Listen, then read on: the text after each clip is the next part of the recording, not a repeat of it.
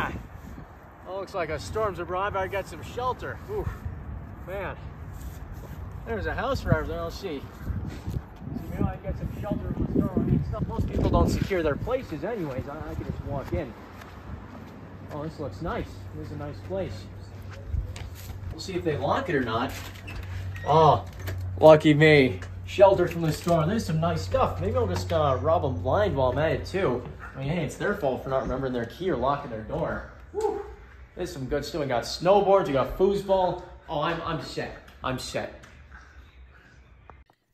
Is this you? Are you tired of ruffians and vagrants breaking into your home? Are you tired of your roommates leaving their keys behind and keeping your door unlocked all the time? Well, boy, do I have the solution for you. Introducing the Dance Dance Revolution High Security Doormat System. With keyless entry, you never have to remember a key again. All right, I'm ready to get in my house, but oh no, I can't get in. It's locked. A good thing I have the Dance Dance Revolution Doormat Security System. I'm gonna go ahead and do the code. Center, up, down, right. And that is gonna unlock our deadbolt of the door. Oh my goodness. And now I can get in the house. Oh, hello. Hi, how you guys doing in there? How we doing? Well, you know, it's great seeing you guys, but you know, I gotta head out. So on my way out, I gotta head out, you guys. It was great having you. But before I leave, let me make sure I lock the door. Let me make sure I lock the door. So I'm gonna close the door a little bit here. And to lock the door, I can just press any set of combination. And you can see the door locks. And I'm safe to go out to the function. I'll see you guys next time. Okay, so this is our more detailed demonstration of how our mat works. So recently we've added some code to add more user feedback so that you can see when the buttons are being pressed. So to start the code, I'm gonna go ahead and press center once again. You're gonna see the blue light comes on and it stays on. However, we wanted people to know when they're pressing a button because sometimes the demounts delay on the buttons can be a tad bit finicky. So we made it so that as you're holding down a button, the light is gonna turn off. Then when you release it, the light is gonna turn back on.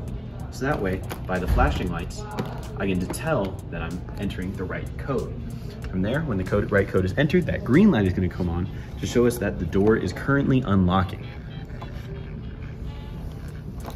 Now, once the door is finished unlocking, we're gonna show our new method for relocking the door, which is pretty simple. We just have it hard-coded so that if you press center twice, the door will lock itself once again. As well, for an added security measure, we made it so that no matter if you enter the wrong code, it will keep letting you enter the wrong code. So the currently correct code is up, up, down, down, right. I'm gonna go up, left, left, left, left. And it doesn't tell me that the code was wrong until the end, so that way you can't brute force the code by spamming lefters repeatedly. All right.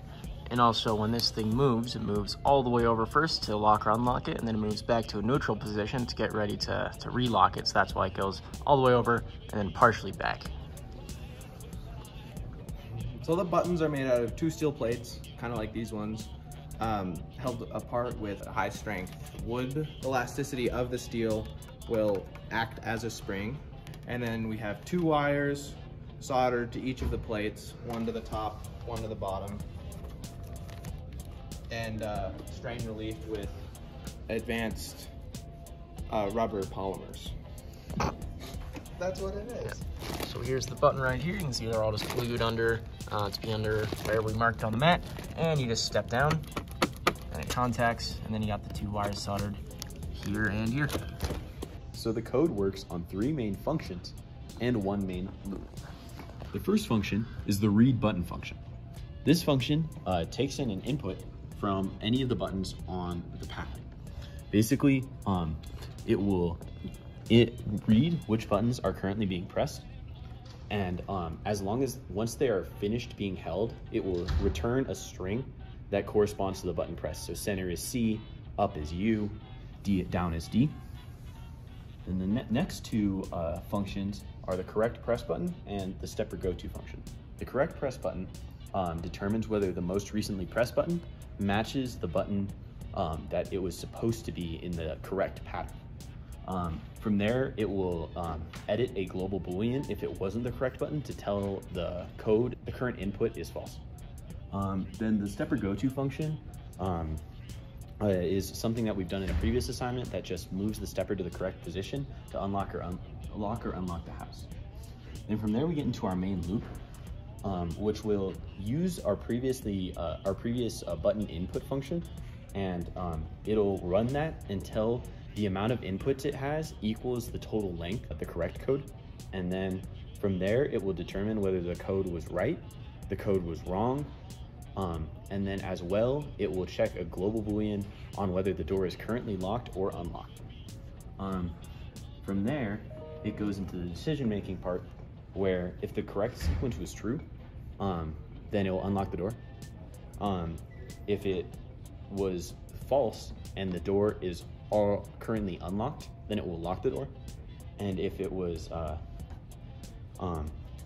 if it's false and the door is already locked, then it won't do anything, except for turn the light red so that you know it was the wrong combo.